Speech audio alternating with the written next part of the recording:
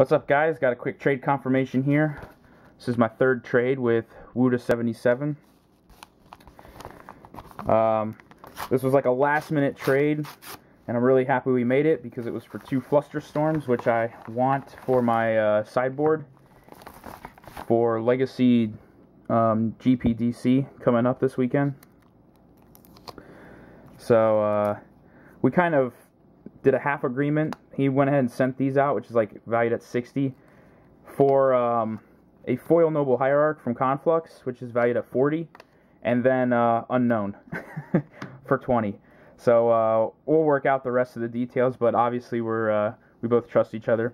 So really awesome, really happy to get these 2 Flusterstorms for my sideboard.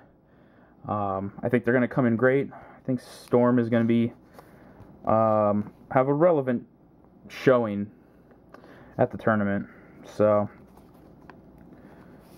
that should come in handy. Getting by ad nauseum, a couple of those type of decks.